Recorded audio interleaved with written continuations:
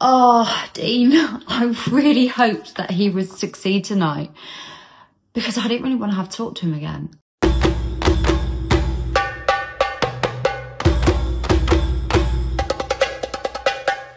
And I feel a bit bad, but before the bullying headlines start with their nonsensical headlines, but I'm preempting, I'm here to talk and give opinion on the show. So that is literally the end of it. That's all I'm doing, is I'm giving my opinion on I'm a Celebrity. See that when I put my hand in the box, I scream and then she screams. It's a vicious circle.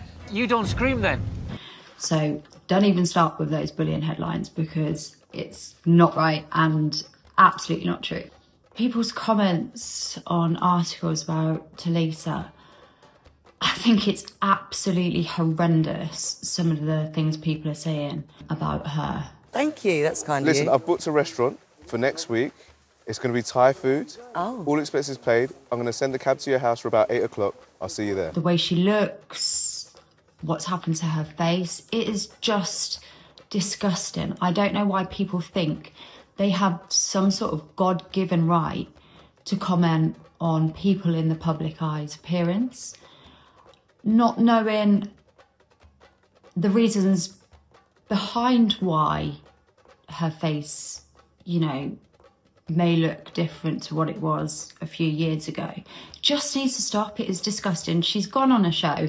She hasn't asked for abuse. And I tell you what, I hope she comes out and calls every one of those trolls out that have been so disgusting to her. It's not acceptable, it's not on, and it's really not kind at all.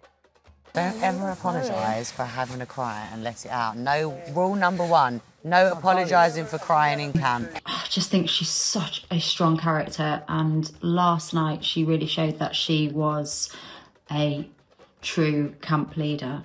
I don't think there's anyone that rivals her apart from Jane. Let's see the tattoo. It's like a golden eagle now because my arse has got bigger. But it was like a... Talisa, this did make me laugh actually. She even tried to be matchmaker for Melvin. Will Carol Vorderman fall for him? Well, actually, I'm not sure who even cares. Can't do all of this tap dancing and tiptoeing around the situation. Melvin, a strong woman like that is going to appreciate you going, I just want to say I think you're a sensational woman and I'd love to take you out. We learn that there's 2 new faces in the camp, Maura and Reverend Coles. I'm not sure how either of these are going to fit in with the rest of the camp yet, or not, maybe. And there's another big surprise on the way because 2 new faces are heading for the jungle. But I really hope that they've been put in to ruffle some feathers because the camp really needs a bit of drama at the minute. It's a bit dull and it's a bit wet. I suppose it's just like the weather in the jungle. But we really can't be relying on Teabag Gate for entertainment. So come on, guys, ramp it up a bit. So Dean has obviously now got a nickname called Teabag Dean. And I have to say, I'm not surprised at all that he's been chosen to do another trial.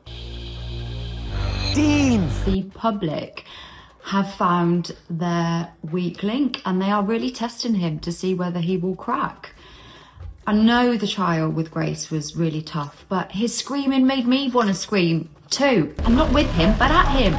Come on, just get a grip, get on with it. The hunger is really going to start kicking in soon, and if Dean messes up Lethal Lab, I think the campmates might actually put him in the pot for dinner. I get that he might have been petrified doing that trial, but everyone knows full well what this show's about. You know what you're going to have to endure when you sign up for it. So what is the point in doing it if you're just going to play chicken? It just doesn't make any sense to me. So my heroes of tonight has to be Daddy and Oti, the villain, I'm really sorry, but Teabag Dean, and who I want to see do a trial. Sorry, but it's going to have to be Colleen.